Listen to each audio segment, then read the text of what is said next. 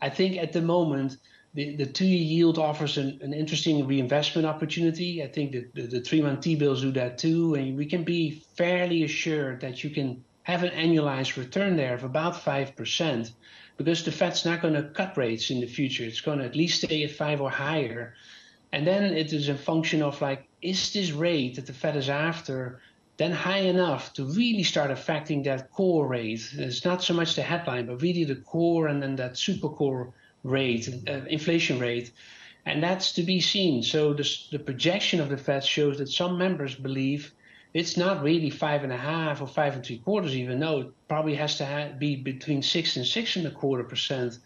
And that I thought was notable, because the debate in the markets is like, actually at the current levels, the Fed is already restrictive, but the Fed themselves believes it actually has to be a higher rate to be restrictive enough to truly get inflation down to where they want it to be. So I think you can reinvest at the short end of the yield curve and earn that 5% or more return.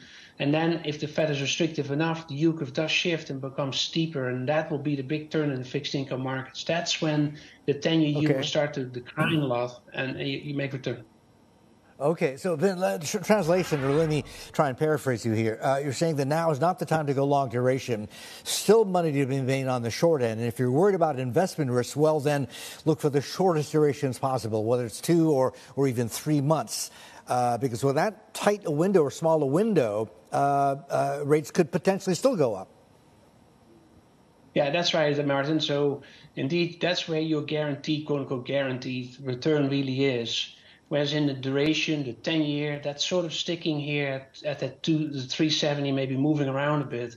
So you really want to reinvest at the short end. I think if you do that, you build up also this powder, right? This money that you're earning from that interest to reinvest that out in the yield curve in the 10-year once that time comes and the Fed has really succeeding in inflation, that really then starts moving down to 2%.